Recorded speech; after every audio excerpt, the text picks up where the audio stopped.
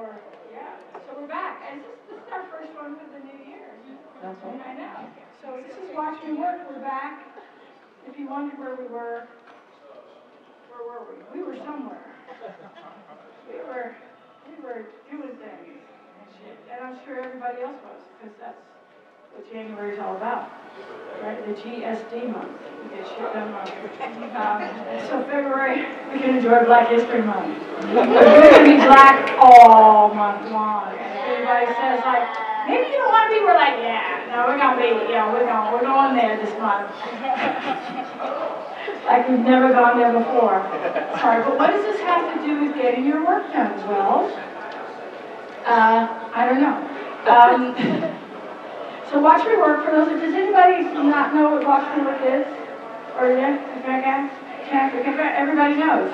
Okay, everybody knows. We all know what Watch Me Work is. What we're going to do, it's about getting your work done, basically. And what we're going to do, how we do that, is we have we do a performance. Which is, we do the action, and then we do the dialogue. And first, what we do is we write together, writing, if writing is your thing, or you can do your choreography over there. How you guys look! Yeah, there's a dancer warming up. She's getting ready to do, we're going to do our work for 20 minutes together, and then we're going to do, that's the action, and then we'll do the dialogue together, which is that you guys, y'all, peoples, and those folks on live stream can ask me questions about your creative process, and that's very important. So, because Watch Me Work, the me and the title is you, we will spend 20 minutes working, and then we will spend 20 minutes in dialogue about our creative process with the goal to help you get some work done. So, Audrey, help us for those people who need to know. Sure. In touch.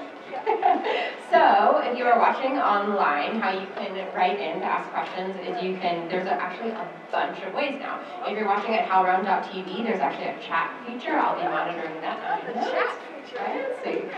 There's our Twitter handle is @WatchMeWorkSLP, and you hashtag it HowlRound, HowlRound, and you actually can now write into the Public Theater's Instagram account or Facebook account, and we are monitoring that as well. Yeah. So. Tons of ways. I know. We've got amazing work. Yeah. All right. So we will begin. So we'll begin. For anybody wondering how long we've been doing this, it's like a long time at this point. 2008, right? 2009. 2009. So it's 10 years. We're 10 years old. That's so exciting. We're trying to run longer than Hamilton. Hamilton cats. What if we did Hamilton with cats? Lion King, that's what I was trying to do. Which is Hamilton with cats, actually. Well, all right, we got it now. Right? Think about it. The ruler and the thing and all that shit. We just got cats running around. All right. Period costumes. Yeah, right. Well, it kind of is. Fur is kind of a period thing. Okay. So we're going to get serious now, and we're going to do something. Ready? Yeah.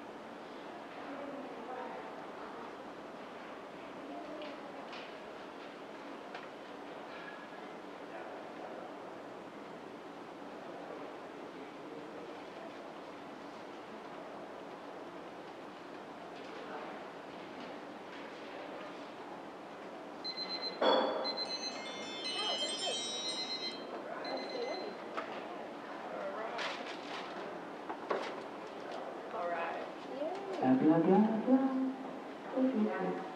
Okay, so now comes the part where we're going to talk about our creative process. Processes? Processes?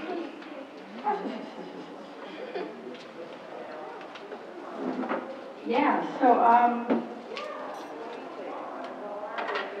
if anybody has a question, I might come up with an answer. I'll pretend I have an answer. Usually works. Yes? Questions from the internet. We have questions from the internet. Oh my goodness. Okay, you say the question, I'll repeat it. How about that? Sure. So Grace wants to know, how do you write when you're feeling uninspired? Grace wants to know how you write when you're feeling uninspired. Does Grace say where she's from? No. She's just everywhere. From somewhere. She's from everywhere. No, Grace is everywhere. Cool. How do we write when we feel inspired? Well, a lot of people say, and I believe this, writing is less about feeling inspired than it is just about working. You know, I think there's that myth, you know, for those of us who have read, you know, about the romantic poets or watched that movie. What was that movie? Dr. Zhivago, where the house is frozen and they go into the house. That's the only part of it I've ever looked at. You know, they go into the house and the house has been frozen because it's in a cold place. And they go into the house and the guy goes to the desk and he opens the desk and he dips his pen in the ink and he starts writing because he's so inspired. It doesn't even matter, the ink is probably frozen too, but we don't mind. But he's so inspired. And that's what people think that writing's all about. But in my experience, writing's less about being inspired and more about wanting to work. So I would just say, just write a little something. You know, and that's why we do this thing with these timers. I'm a big fan of timers because a lot of times when I don't feel inspired, which is pretty much most of the time, I say, well, I'm just going to write for, 20 minutes. You know, just going to like blah, blah, blah, blah, blah, blah, blah. Or 10 minutes, blah, blah, blah, blah, blah, blah, blah. Or like 5 minutes. 5 minutes is great, blah, blah, blah, blah, blah. Oh, I'm just kidding.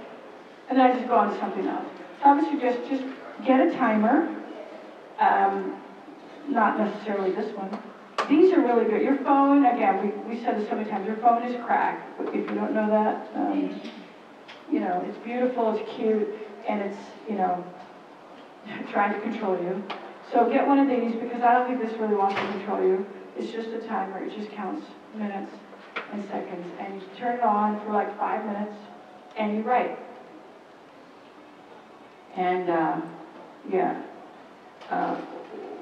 inspiration, in my experience, comes from working. It's like you have to meet the spirit and they'll meet you halfway, but they're not going to come all the way down. You have to like reach.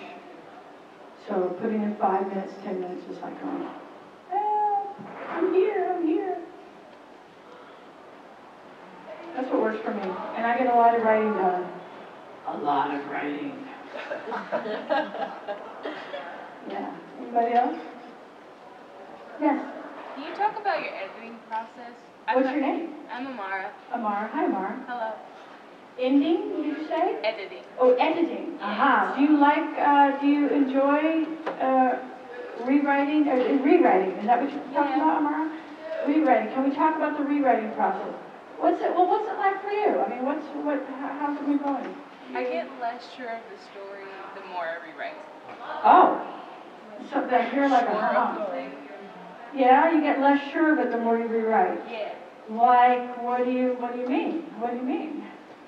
Well, I'm working on a play about a bad blowjob. Yeah. It's like what it started Oh, as. wow. Okay. It's silly. It's fine. What kind of blowjobs are bad? I mean, was it bad for the giver or the receiver? The receiver. Did you ever watch the video of the woman teaching you how to grapefruit a man? I'm past the part where I need to watch instructional. Yeah. Oh, like in the oh, yeah. Yeah. No, I've seen the movie. Yeah, the girls trip. Yeah. So like 2 years ago, before I saw Girls Trip. Yeah. And it's about somebody who has an allergic reaction to the grapefruit. Oh. Yeah. but I was very sure that this was like a silly little play that I wrote. And then the more I write it, the more I go at it, I'm like, oh, this is the thing. But then I get less sure of the words when they come out. Right. Yeah. Right. And I can't imagine the characters anymore the way I did when I first wrote it. Right. Okay. Okay, so let's for a minute, although it's very tempting to like just talk about the subject. Yeah, I mean, yeah, I guess you have to ask, are you allergic to grease?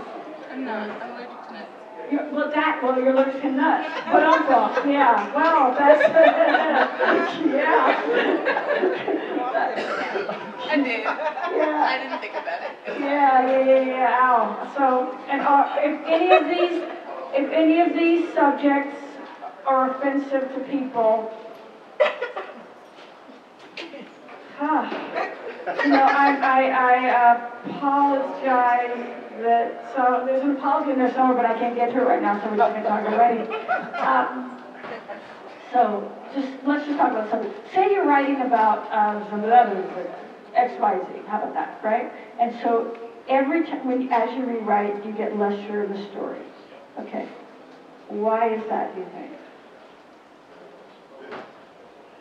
Sometimes it's because when I let people into the process, they start listing things, and I'm like, oh, this is the thing I need to add. This is the thing it's missing. This is going to make it great. And I'm like, oh, no, this is not it. The further I get into rewriting, I'm like, oh, no, this is not it. This is the thing. Right. As you get notes. Is that? Yeah, it's just like the possibilities start expanding, and then it's harder to focus, I think, for me. Sure, good, that's fair. Yeah, it would. No, it's in everything. Oh man, that was kind of, was that in general? So, well, okay.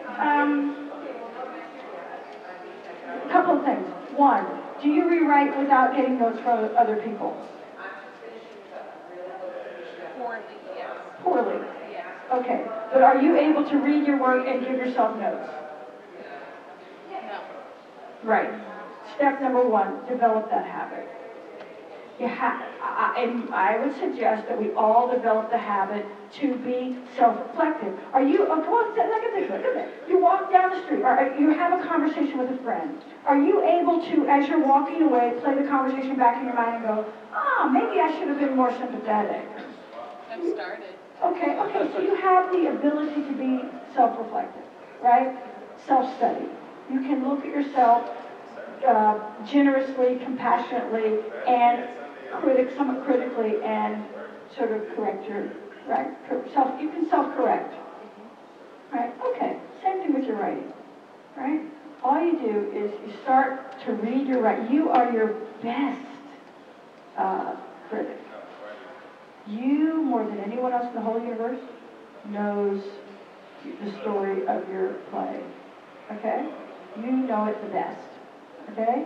So let's say that. So one thing we're going to stop doing is stop reaching to kind strangers, less than kind strangers, powerful people we know. Help me with my play. That's great. They're out there. Millions of them are out there waiting to give you advice. And it's all mostly very loving. But what I want you to start doing first is learn how to read your work yourself and give yourself feedback, both positive and critical. Okay?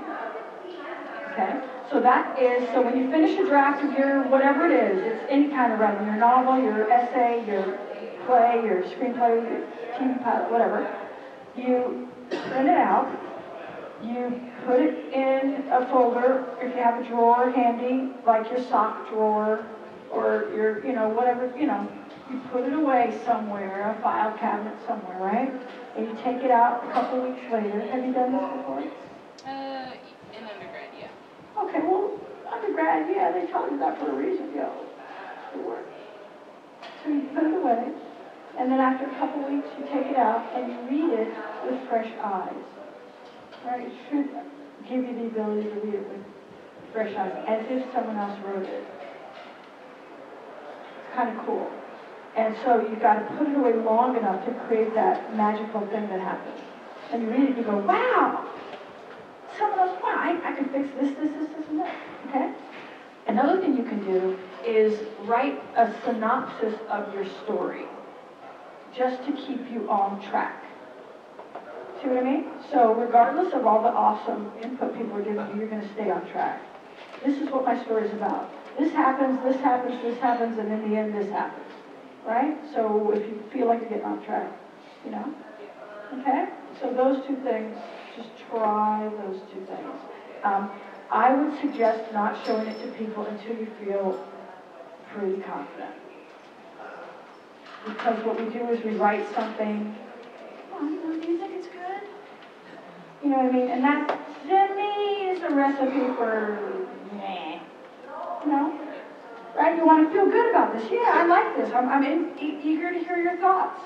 You know, sure, I've worked on it a lot. There's some more work to be done. Take a look, friend. You know? So we're not looking for someone to do the work that we need to do first. Okay? So that's key. That's key. So that requires something called, you know, self-discipline. The more you work it, the more it grows. Right? Okay? And you can always come back here and we'll keep telling you probably the same things. Because we love you and we want you to succeed. Okay? So keep coming back. Right on. Okay, anybody else? I've got some questions from Twitter. From the Twitter people. Hello. It says, it's Melania from Miami. Melania from Miami, we love you. Hey, you're back. Happy New Year. She says, I have several dramatic images in my mind, but when I try to organize them, my play gets stuck. I sit with my notebook and I begin to feel lost. I don't know what to do. Do you have any suggestions? She has several dramatic images in her mind, and when she puts them in her notebook. When she tries to organize them, the play gets stuck, and she sits with her notebook. The play gets stuck. Right, when she tries to organize it, the play gets stuck. And basically she starts to feel lost and doesn't know what to do. Right. So the play gets stuck because, perhaps, does the play get stuck because you're asking yourself what the story is? You've got several dramatic images in your mind and you're wondering perhaps, how do these fit together in some kind of cohesive story, right? So what you can do, what I do, and it works a lot of times, what I do is I pretend like I'm telling a story to like a 7-year-old, right? So, and you can make up a story, if you have a 7-year-old, you can make a story out of anything. So you have like a truck. Once upon a time there was a truck. That's image number 1. Then there's, what's the second image? Maybe a mermaid. The truck was driving down the road one day and it saw a mermaid in the middle of the highway. Actually, it was a merman, because that's what kind of story this is. You see what I mean? You can pretend that you can just string. And the most important thing about writing, I think, is it's okay to not have it be very good, especially when you're starting out in the first draft. So it's okay if you're telling a story that sounds, and you're stringing your images together, and it sounds kind of dumb. It's fine. I think pretty much all of us have written first drafts that sound kind of meh, or dumb, or or yep, you know? That's what happens when you write a first draft. So I would encourage you just to string the images together as if you were telling the story to a small child. And maybe your story would get stuck. And notice how I keep saying story instead of play. Because a play, in my mind, usually starts out as a story, some kind of story. And then you can, once you get your story organized, like you got your story synopsis, then you can sort of step out and create more rounded characters. Is that helpful? I'm trying to give like fast answers on it. But try that. Just, well, like we say, we've said it here, and you've been tuned in a long time, Melania. Lower the bar.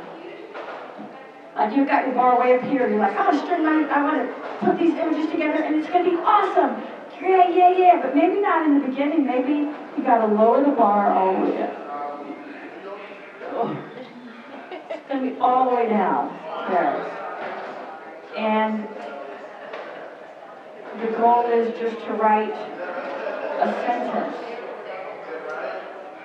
And I've been there, so, you know, if you're there, you'll see me writing my next draft, just to write a sentence. Just set the timer for 5 minutes and work on it. Make sure, Melania, that you're putting the time in. A lot of times we say, I get stuck, I'm confused, I don't know what to do. And we're not putting the time in every day. At least 20 minutes or so. More time if you got it, you know? So. Thanks. And yay, welcome back, Melania. My aunt. Anybody else? We have more questions from Instagram. Sure. That's allowed. That's why we love you guys, because you guys. Okay. So this person doesn't have a name. They're just a Okay, nameless person. Wants to know about distraction. Okay. Why they choose to go online and goof off instead of writing. Why do you, nameless person? I love that you're not telling us your name. Why do you? And this is. So they're asking me why they choose to. Sure. It's actually it's a great. I mean, why do we choose distraction? Why do you choose, brother? Why do you choose distraction? Do you? Oh, you don't. You're disciplined. You're never distracted. Why do you choose distractions? Do you think? Usually, I'm at a point where I don't know what to write next. So instead of actually sitting down and doing the work, it's easier to just like, oh, what's on Instagram? Exactly. So when it gets hard, when the going gets tough, the writer gets distracted. I mean, that's a rule, right? I mean, what about you? You never get distracted, right? Of course not. But when the subject, right? What happened? Why? I think the same reason. It's just easier to be distracted than it is to sit down and focus and work. Exactly. It's easier, and writing is like painful sometimes. I mean, not all the time. Sometimes it's like, it's like, you know, it's like the blowjob. I mean, not the like a good one, right? Not the one we get the rash. Yeah, but I mean, and if I've offended anybody, I really. I'll apologize for some shit. I know. No, we're in a wonderful institution here. I don't want to hurt anybody's feelings. But writing is really difficult. You can't just lie there and have someone, right? You actually have to, it's harder than that. You have to go to really hard places, and it's painful. And wow, going on Facebook is actually more painful after a while. Because then somebody posted, like Jacob will say, I just finished a new draft of my fabulous thing, and you're like, motherfucker! Right? And so, stay away, right? So ultimately, doing your own writing is less painful than going on Instagram and reading about Jacob's latest accomplishment. You just don't want to do that. But my husband is a nerd, and I have had him. He went on my computer at my request and took off. I can't get on anything anymore, whatever you do. I don't know what he did, but I said, honey, make it, make it so I can't, when I go, like those rats wanting the nicotine, nothing comes out. It goes, you cannot access this site. So I had him do that to my whole computer. No, really. He didn't do it to my phone. So I had to go to the bathroom. But yeah, so that's why we do it, because writing's hard. It's really difficult. It's really, really, really difficult, and rewriting is difficult, and it's all very difficult. So welcome to the underground. Yes. Something really quick when we're talking Yeah. about distraction. Yeah. Sometimes I get distracted researching, so I'm reading about all of these things, and oh look, there's another book, and I could read that, but it just clicked in my head that that's my way of distracting myself from actually getting to the. I tend to over. Yes. Over researching is also a distraction. I mean, you're distracting yourself. Yeah, and how do you know when you're over researching? How do you know?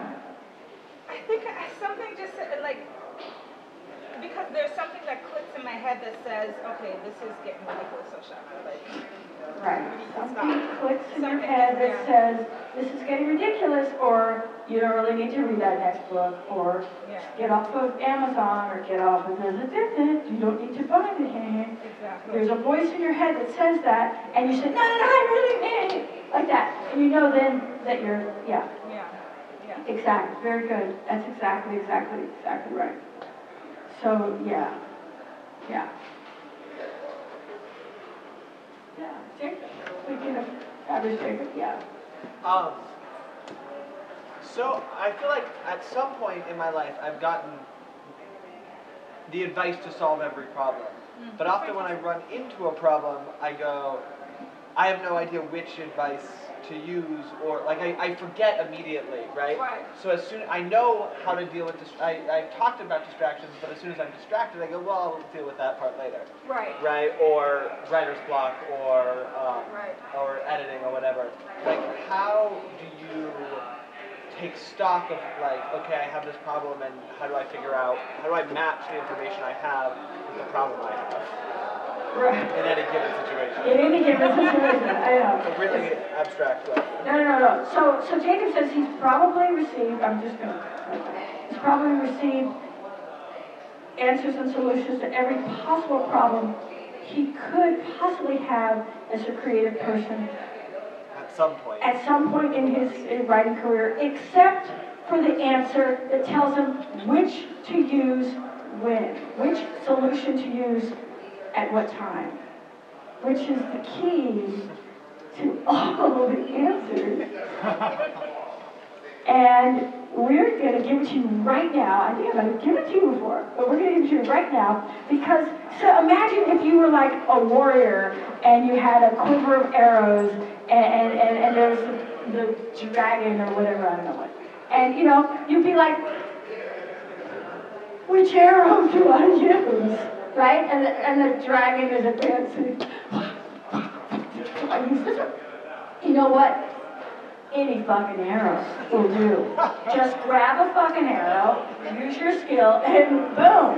And if that one doesn't work, guess what? Oh, you've got another arrow. You know what I mean? So, use the timer. That doesn't work. You know what? Go for a walk. That doesn't work. You know what? Call a friend. You know what? Write anything. You know what? Hop around on one foot. Put on some music. Dance. Take a bath. Just try everything because the mind is very tricky, right? And it's almost like one of those video games or one of those mythical monsters that whenever you find a solution, it's going to morph into something else and be impenetrable to that solution, right? So you're just going to have to because the ultimate solution, answer is, I will not be moved. I will keep on keeping on. Ain't nobody going to turn me around. That's what you say to this thing. Ha ha, you will never write, ha ha. No, I actually will. I will. I'm here, like Buddha said under the Bodhi tree, you know, touching the ground. I have a right to be here. That's your solution. And no particular trick no particular arrow is going to solve all the problems. It is your willingness to keep on doing the activity. That's me shooting an arrow at a mythical monster.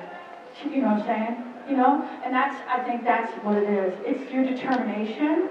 It's the love of your community. You know, and that's what we use to just, and all you gotta do is like get through another day.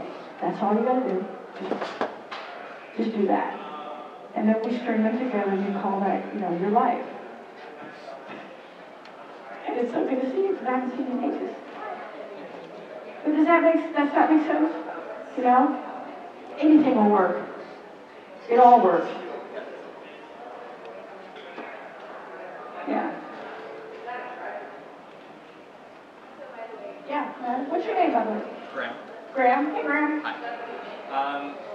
I was wondering if you have any advice on how to avoid preaching or lecturing to an audience. What, like me, like now? Oh, geez. Yeah. I find invariably, like, my own opinions and biases will slip into a play, but I'll often kind of just reread what I read and, like, cringe a little bit, because it's what I think. Is that makes sense? Sure. How to avoid, making your plays like, Yeah.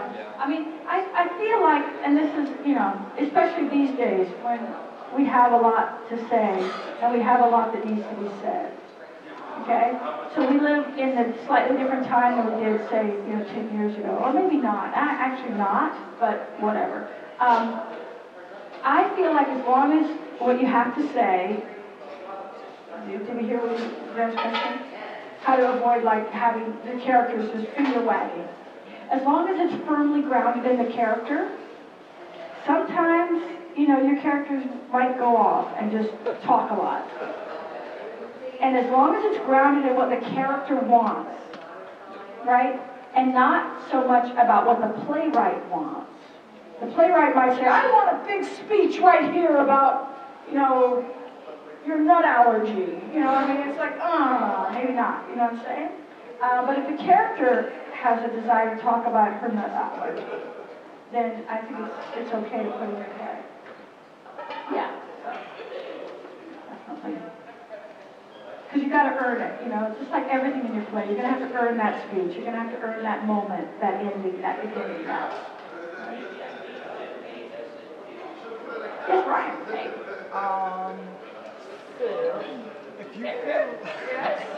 If you feel like you've been, most of my writing has been for solo performance pieces. Most of my writing has been for solo performance pieces, and I remember having the aha moment of writing, this is my voice, and this is how I use language.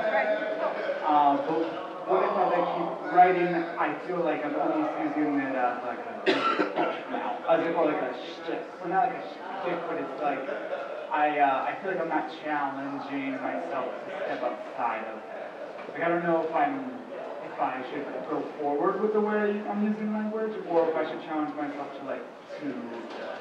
switch it up.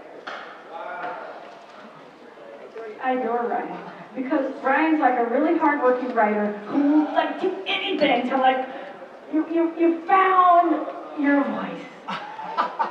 Oh, I think I better do something else. It's your voice. Use it. It's yours. You know what I mean? Yay. You know what I mean? That piece you were working on last year, and the year before that, the year before that, the year before that, the year before that, the year before that, you finished. You know what I mean? And now you're writing, you're still writing, and you're finding things out, and, we all have our things, and sometimes we stay with them for a long, some writers write the same way they did in 1910 or whatever, they write the same way all the way through their careers. Some writers change up every single, I'm a change up writer. I don't know I have no idea what the next is going to look like. No clue. I can't seem to repeat myself. Okay, but that's me. But I don't encourage other people to try that. It's if you find a groove and you like it, and it feels good, work it. At least get to the end of your next couple of pieces. And then you can say, it's like I love snakes, so I'm going to call you're like a snake, right?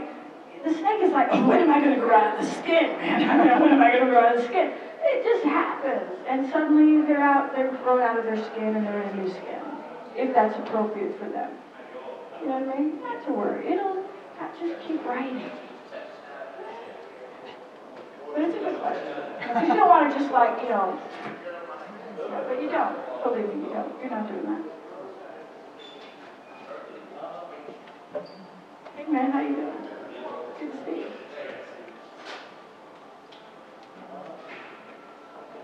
Yeah, Jacob. I'll ask another one. How do you know, this is another incredibly vague question, in terms of sort of how you know you're done? Oh yeah. Because I feel like I can go and rewrite the dialogue for the 74th time, but at some point it starts to feel like research, right? It starts to feel like a thing that was valuable at one point, and now I'm just doing it because I don't want to actually have to send it to my rep to go out into the world, because I'm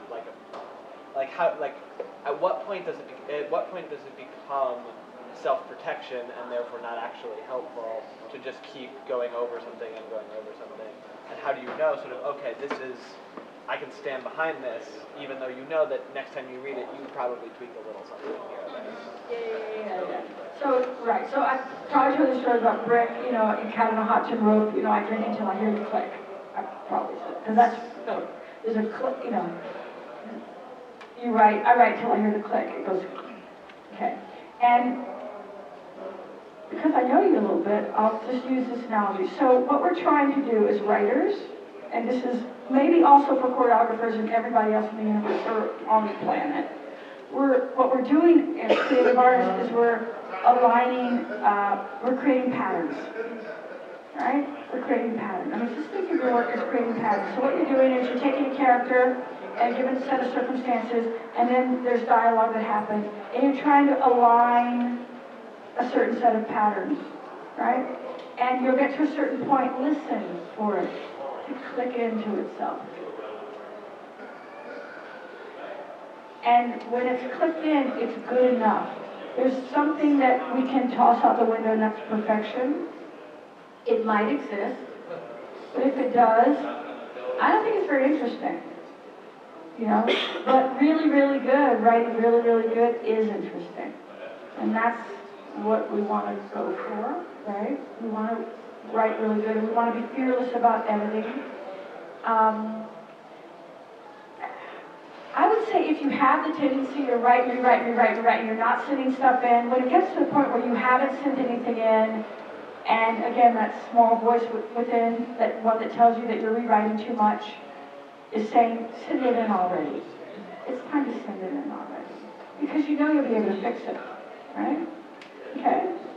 And if people judge you because 3 words in the third act on page 179 aren't perfect, fuck them. That's what I say. You know what I'm saying? You don't want to work with them anyway. I mean, who the fuck are they to judge you like that? Hello. They've probably never written anything, and they're probably just haters, so you don't want to be around them. Really, everybody who's really in the creative field, really in it, knows how hard it is to make anything. And when you're sending them your play or whatever, they should approach it with generosity and gratitude that you put the effort into it. And also, they know how hard you work. They're your reps. They know how hard you're working. You see what I'm saying? So, good canoe, as they say in Germany, good enough. Hand it in. If it's, I know, you're out in the real world now. You graduated. You're out there. It's weird, isn't it? Yeah. Okay, but we'll talk more about patterns, because the more I think about it, it's just like aligning a pattern. It's really that impersonal. Yeah. So, yeah. Okay. 2 minutes. Anybody have a burning question? A stunning realization. A typewriter that's broken. Somebody was playing with this up in my office. Or something. So I can't. It's okay. Whatever. Somebody's like, look at it. Or some of the ghosts of the public theater. Anyway.